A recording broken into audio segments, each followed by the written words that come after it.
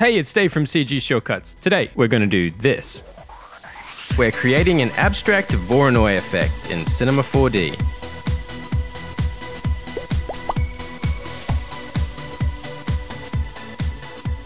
This video was brought to you by Skillshare, where you can get access to over 25,000 full courses on a huge range of subjects. The classes are project-based, and teachers take you through all the steps in creating each project, and when you're done, you can share your work with teachers and the student community for feedback and support.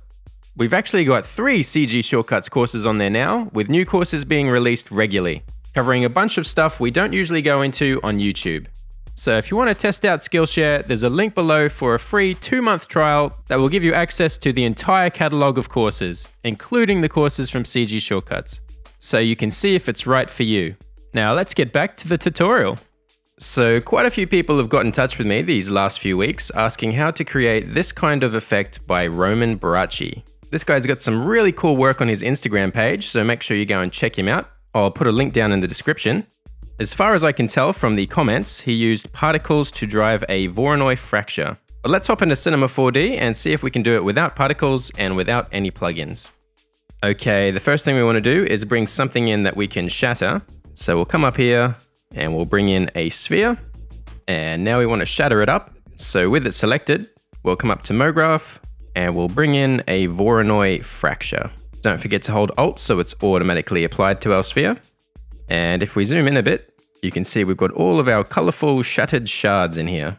And the next thing we want to do is see if we can animate these shards so they move around the surface of our sphere. So let's figure out how these shards are being made. If we go over to the Sources tab, we'll find our point generator, which is generating all of these little green points on our mesh. And each one of these points is telling the Voronoi fracture where to fracture. And we can adjust the point amount over here.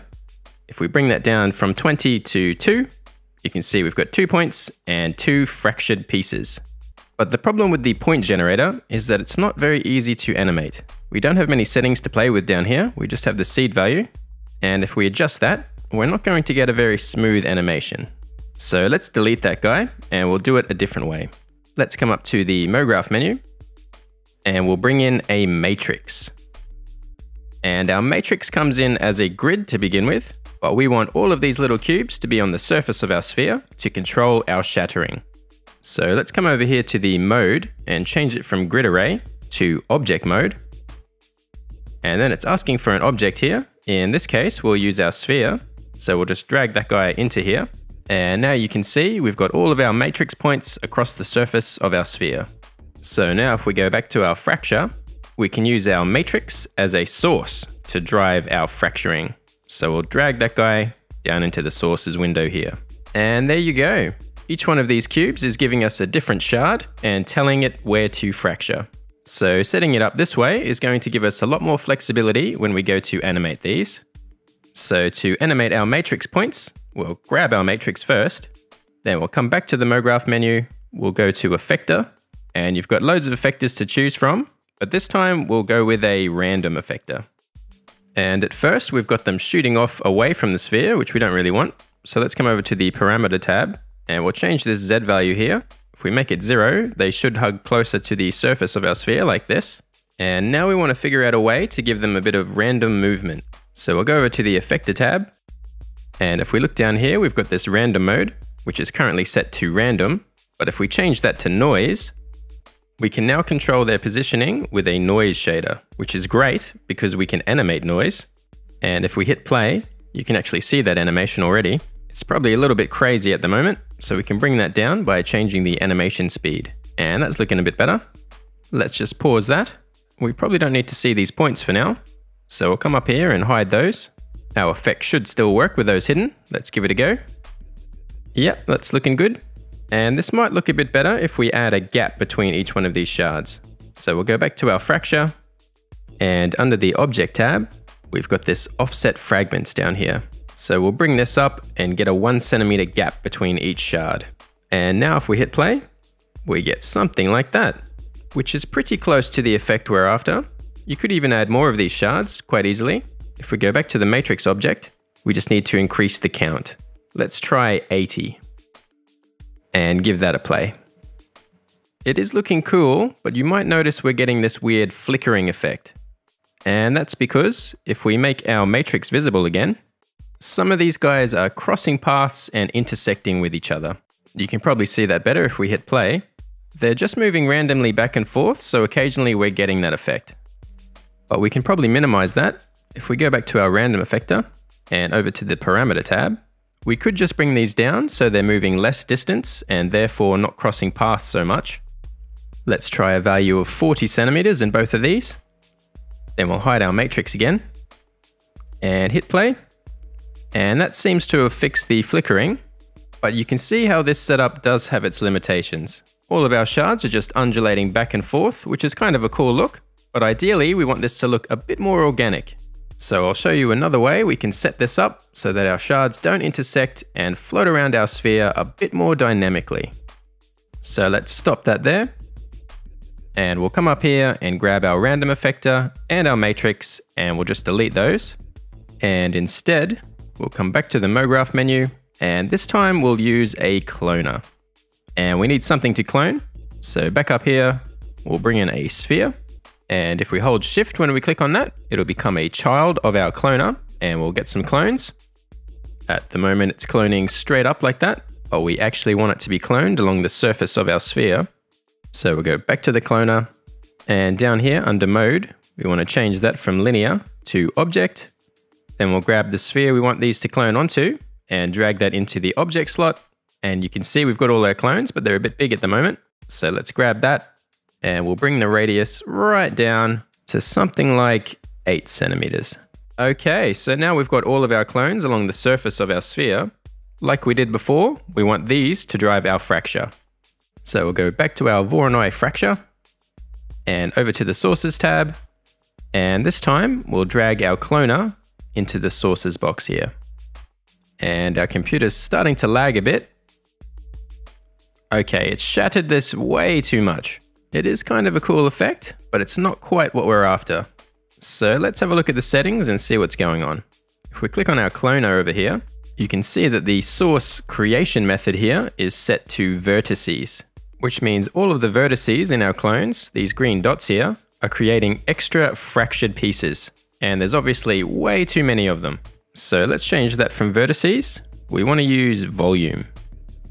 So now we've got a lot less points and a lot less shattered pieces. But our clones still have quite a lot of points inside there. Ideally, we just want 1 point per sphere. And we can control that down here with the point amount. Right now there's 20 points per sphere, but we want to bring this down to just 1 point for each. And now we're pretty much back to where we were in the previous example. So how do we go about animating these across the surface of our sphere and not have them touch each other or intersect? One way we could do it is with dynamics.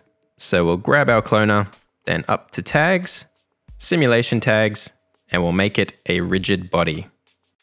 And if we hit play, they just fall to the ground, which means the dynamics are affecting it now. And you'll also notice it's affecting our fracture as it falls. You can see those shards are just following those clones along. So that's promising. But we don't want these guys to fall straight down. We want to turn off the gravity so they stay in place. So we'll hit Control D on the keyboard to bring up the project settings. And we'll go over to the Dynamics tab. And here's the setting for gravity. Let's just bring that down to 0. And if we hit play, they should stay put. Okay, to give these guys a bit of movement and make sure they stay on the surface of our sphere, we need to bring in an attractor. So we'll go up to Simulate, Particles, and here's our attractor. And now if we hit play, we're not really getting the result we want. That's because all of our clones are being treated as one big object. But we want the dynamics to look at them as individual spheres. So we'll go back to our dynamics tag, and down here under individual elements, we'll just switch that to top level. And now if we hit play, they're all being attracted in toward each other. And if we hide our Voronoi fracture, you can see this a bit better. They all come towards each other and explode out everywhere, which is not quite what we want. We want them to be attracted inward, but stay rolling around on the surface of our bigger sphere. So let's come up here and turn that back on, and we'll grab our big sphere here and we'll make a duplicate. So holding the control key, we'll click and drag it up here, and there's our duplicate.